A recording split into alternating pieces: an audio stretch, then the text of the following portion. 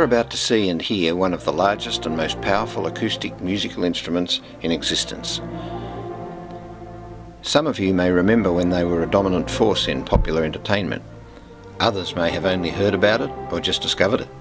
But because we can't take you behind the scenes to see what makes it work, this short video will help explain just what a theatre organ is, how it operates, and what makes it different to its other giant cousins, the church and classical organs. Here we see young Brisbane concert artist David Bailey playing some music from The Lion King at a recent concert here. He's playing an instrument that was made and operating more than half a century before he was born, and intended to play quite a different repertoire.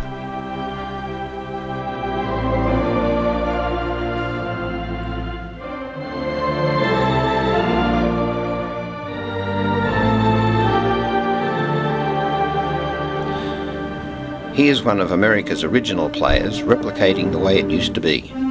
He's accompanying a Stan Laurel silent comedy of the 1920s.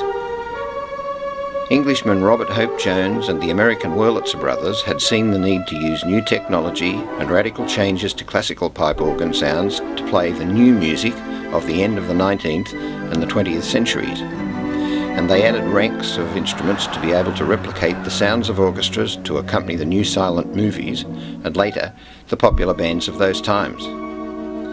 And soon they were everywhere, including in Australian cities and many suburbs.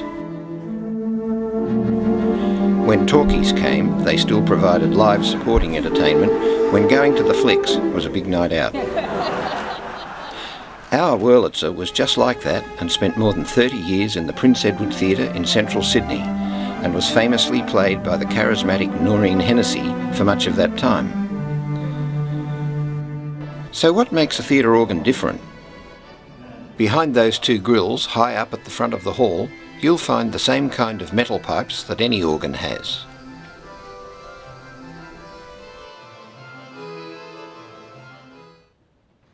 There are many different groups called ranks, each with its own sound. Theatre organs were mostly made obsolete for their original roles by the decline of the larger cinemas when TV arrived. The electric guitar also signalled the start of new ways to produce great big sounds. But theatre organs didn't disappear completely. There were many who recognised that these instruments had a legitimate and unique place in the musical spectrum, with sounds that not even the best sound sampling technology can truly replicate. And in the restored theatres, town halls, high school auditoriums and grand residences where they now reside, faithfully restored and enhanced, skilled musicians have a means of expanding their talent.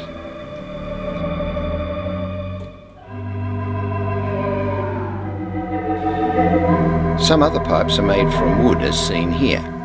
These give that familiar mellow sound. The distinctive tremolo is provided by tremulant boxes that pulsate the air flowing to the pipes.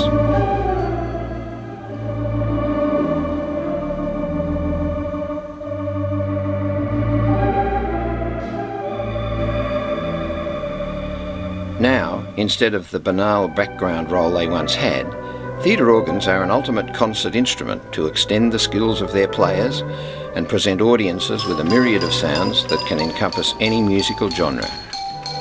And yes, quite a few are being reinstalled in theatres like the Regent in Melbourne and the Cremorne Orpheum here in Sydney. And here are some of the other real percussion instruments. With xylophones, glockenspiels, chimes, snares and bass drums and cymbals, orchestral music of all kinds can be performed. Then there are the raft of novelty effects that were needed to provide the sounds of sleigh bells, horses' hooves, train whistles, bells and sirens for the silent movies.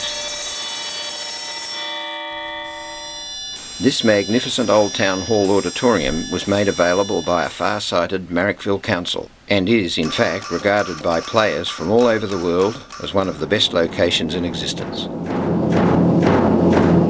Together, these ranks of instruments enabled the player to replicate the sounds of the orchestras, bands and even jazz combos, and now, much of today's music too. Here these are being tuned and checked before a performance. Doesn't sound so flash in the hands of our maintenance crew, but when another young virtuoso, Jelani Eddington from the USA, takes over, it all comes together. He's playing a selection from the opera Carmen at a recent concert here.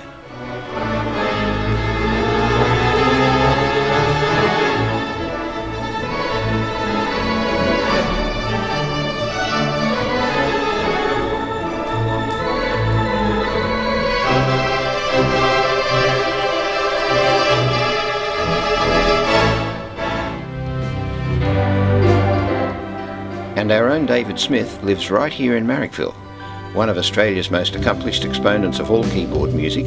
He experiments with some much more modern stuff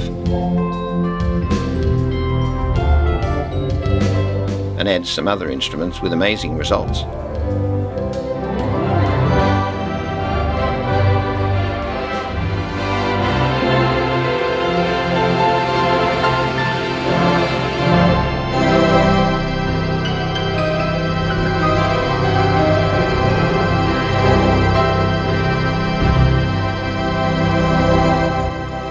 The organ can be used for almost any kind of music and has a sound potential that exceeds the electronic power of many contemporary bands. And we have another Wurlitzer from the Capitol Theatre in the Orion Centre at Campsie, where renowned pianist and organist Tony Fenelon plays a duet with himself. Adding a computer allows him to play the organ accompaniment earlier and then exactly replicate the performance while he takes to the piano.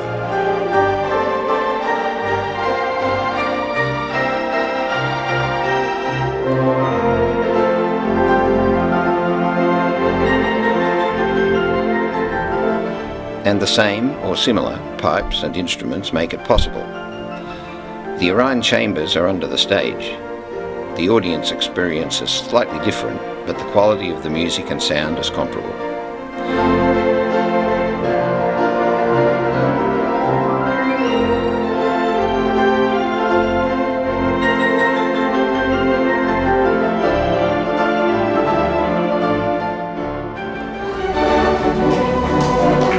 Another young performer, Ryan Heggie, has his partner Michelle Nicole to play piano duets with.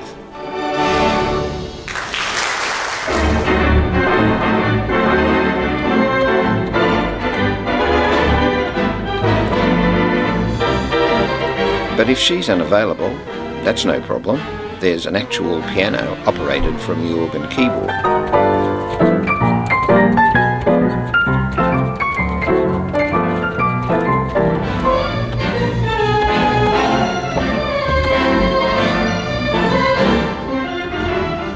And if Ryan doesn't show up, well, Michelle can play the Wurlitzer too.